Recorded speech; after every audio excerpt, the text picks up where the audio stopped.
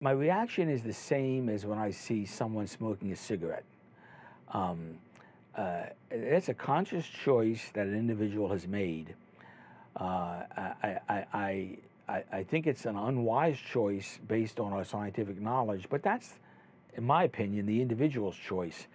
The problem with mobile phones, however, is that unlike cigarettes, where the information that they cause cancer is now clear, the mobile phone companies have done, in my opinion, a great disservice by hiding the fact that the signal can lead to disease. When you look back at the cigarette companies, they didn't willingly disclose the fact that their product causes cancer, and I think the mobile phone companies are making exactly the same mistake today. It's been a hell of a ride. When I was a very young student, I made in graduate school, I made some experiments, and I first observed what I thought were effects due to electrical fields.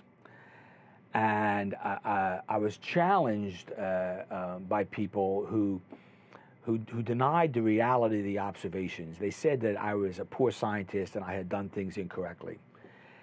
And at that point, I found out something about myself.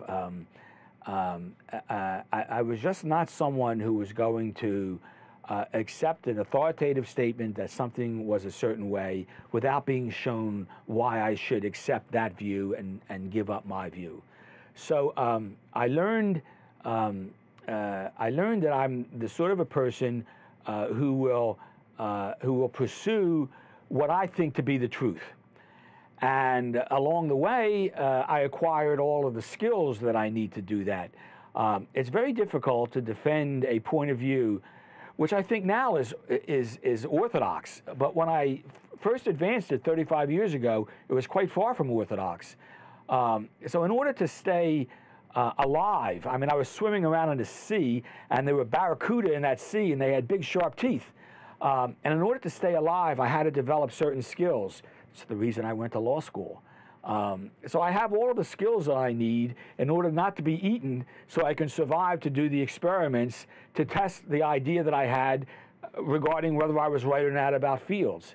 So in answer to your question, the best thing that I learned was that I'm not afraid to stand up and fight. And I was really happy to find that out about myself. I'm not a coward. Science, for example, the question of health risks due to mobile phone fields is like anything else in this world. What gets done is what gets paid for. Scientists require money to work. The people who have money to pay for research today, 99 times out of 100 are the cell telephone companies, that industry. So the work that gets done tends to be work that is controlled by the scientists whom they control. Today you have in the world two classes of scientists. You have scientists who are essentially working, either directly or indirectly, for the industry. And then you have another group of scientists who manage to get money from some source other than the industry. Now, if you ask this group of scientists, are mobile phones a health hazard? The answer will be unequivocally, definitely no. If you ask this group of scientists, you will get a range of answers. At one end will be, yes, clearly so. And at the other end will be, we're not sure, but we deeply suspect there's a problem and we need more honest money for research. So, two groups, this group and that group.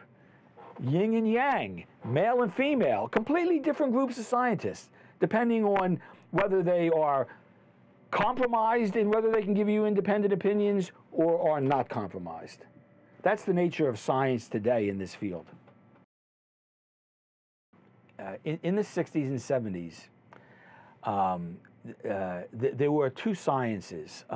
One was called biology, and one was called physics. Chemistry was sort of a in-between, more like physics, and it had practical applications. But in terms of two fundamental sciences, you had physics and biology. Now, anything having to do with electrical energy, belonged with the physicists. The biologists wanted nothing whatsoever to do with electrical energy. Even today, you can look at the curriculum of the most prestigious universities in the world who offer degrees in biology, the various subspecies of biology. You look at the courses they take, and they take no physics. It's just not there. Well, the laws governing electricity, do you see, are in physics. So if you don't study physics, you can't do biology and incorporate electricity. Okay.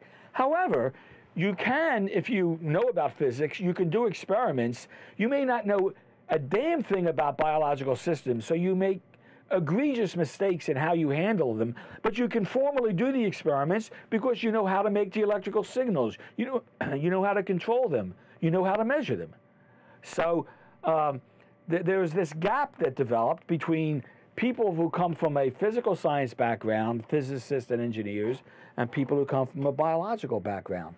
That gap still exists today, but less so.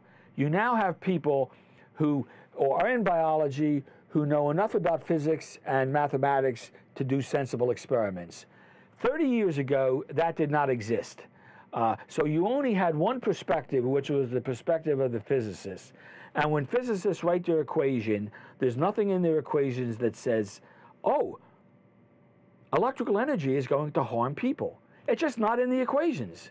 Therefore, they denied it existed.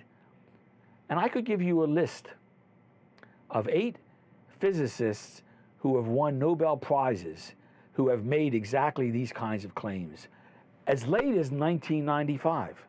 A very hard-headed, cold, calculating, and ignorant view about the way the world works. But there's nothing to say that there aren't physicists who are cold and ignorant. They know the equations, but they're still ignorant. That whole dichotomy has lessened over the years. It's not as bad as it was. In 1973, 1974, it was strident. It was strong. So there was great opposition to the ideas that I'm expressing now. Now, the idea comes only from the people who work for the industry. It doesn't come from hardly anybody within this group of biologists who are not funded by corporate sources. Big change.